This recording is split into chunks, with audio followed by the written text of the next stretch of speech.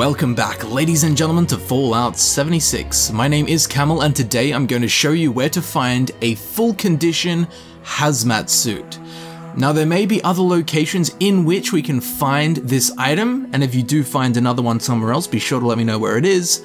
But at the moment, this is the only place I know where to find it, and it's pretty close to Vault 76, and it is a must-have for every single player regardless of your playstyle, unless your playstyle is dying from radiation poisoning. Now, if you are into this kind of stuff, links to my other Fallout 76 videos can be found down in the description, along with links to my social media. Be sure to check all of that out after this video, and after you get this hazmat suit. So to get this piece, we'll need to come to the location known as Poseidon Energy Plant WV, West Virginia 06.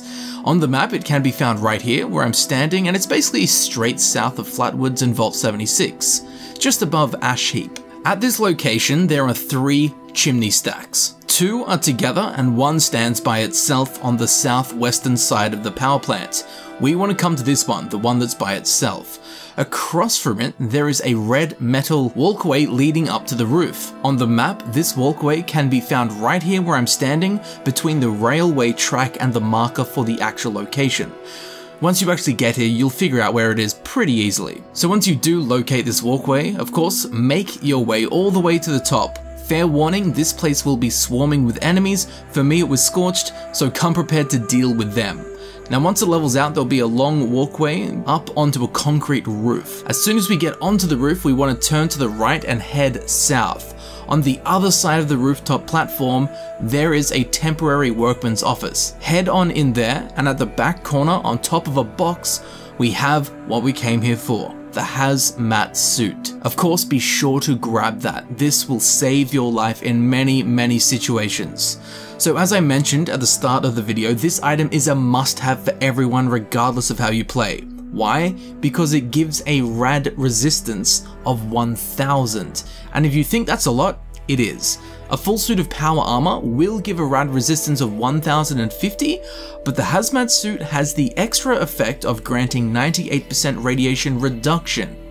Now, I would love to explain to you what that means in very technical terms, but it's really overly complicated. The short of it is that despite granting less radiation resistance than a full set of power armor, the hazmat suit will be more beneficial and more protective to you in radioactive areas, and also to radiation damage. Radiation damage being one of the damage types. If you remember in Fallout 4, there were certain weapons like the gamma gun that actually dealt radiation damage. It didn't deal radiation. Again, like I said, it's pretty complicated, but overall, this thing will protect you more than anything else in the game from both radiation environmentally and radiation in terms of damage. Now, not only that, but it completely prevents any damage and or disease from airborne hazards. So it's a rad suit with basically a built-in gas mask. Now, protection from airborne hazards is much more needed in Fallout 76 than it was in Fallout 4. To be honest, I don't even remember ever needing a gas mask in Fallout 4. However, in Fallout 76, there are plenty of areas with hazardous air, especially in Ash Heap. Having filtration and protection from this type of air is essential. Literally within 10 seconds of walking into Ash Heap, I didn't have a hazmat suit on, instantly caught some lung disease from the crappy air there. And again, there are a lot of areas and even enemies that make the air hazardous to you. So having protection from that is brilliant. There are other things like the spacesuit helmet that will protect you, or different types of gas masks, but this hazmat suit has it built in to an amazing radiation protection. So it's a 2-in-1. Now, just like how I don't think I ever used a gas mask in Fallout 4, I don't really ever think I used a hazmat suit in Fallout 4 either. But just like the hazardous air, here in Fallout 76, there are constant encounters with highly irradiated areas. Because Fallout 76 is set much closer to when the bombs dropped, there are many more random, dense, and extremely hazardous pockets and sections with savage radiation levels. Traditionally, you can kind of see a big glowing mess and you're like, that's probably going to be radioactive. But in this, like I was walking up to a random tin can and suddenly it was giving me rads of 50, and you take 2 steps back and it's gone. So the rads in 76 is a lot more often, and it's a lot more random and intense. And the really irradiated areas are really irradiated areas in Fallout 76. Like for example, if I jump into this water, I'm taking rads damage of over 40 rads per second, but if I slap on the hazmat suit, it goes down to 4 rads per second.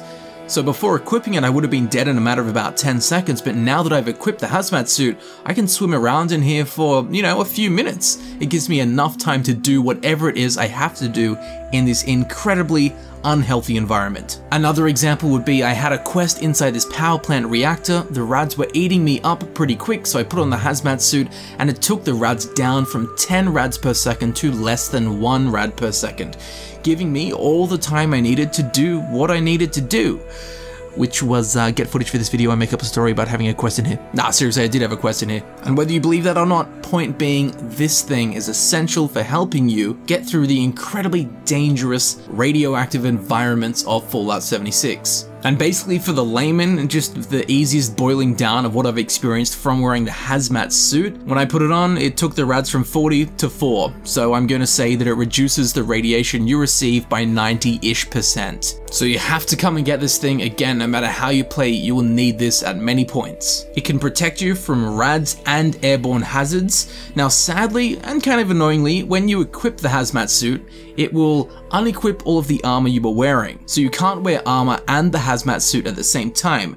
I understand why they did this, because it would be way too overpowered if you could run around with the most beast radiation protection and also the most beast ballistic and energy damage resistance at the same time. But what's annoying is when you have to go and re-equip all the armor pieces you were wearing, trying to figure out which arm piece you had on, rummaging through your bag. Was it the wooden left leg or the metal left leg? Maybe it's the sturdy Raider left leg, I can't remember, but that's just me. Now I did also test this. In case you are wondering, you cannot wear an outfit over the top of the hazmat suit. So with other types of armor, you can wear an outfit which will aesthetically change the look of your character to whatever that outfit is, but you'll still have all the armor on underneath it. You can't do that with the hazmat suit. I wanted to have the hazmat suit on, but also wear the spacesuit over the top of it, so I looked spacey and cool, but I was also getting the radiation resistance. Sadly, that doesn't work.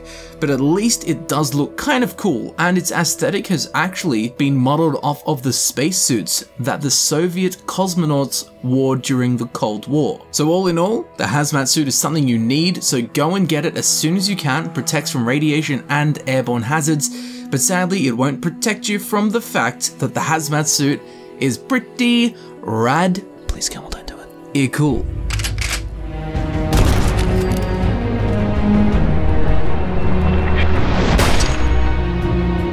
And there you have it, ladies and gentlemen. I've been Camel, and this has been my guide for acquiring the hazmat suit in full condition. I do hope this video helped you out, and if it did, you will be very interested in checking out my other Fallout 76 videos that I've already done. Links to them can be found down in the description. Now down there in the old description, you can also find links to my social media. Be sure to follow me on Twitter and Instagram. And if you would like to support the channel in a more personal way, be sure to subscribe, or you can become a patron on Patreon or sponsor the channel right here on YouTube. As I'm sure you know, all of my time and energy goes into making these videos that I create for you to enjoy. So your support is most appreciated and welcomed in any and all forms. So thank you very much for watching, thank you for supporting the channel, and I will see you very shortly in the next video. I'll see you there soon.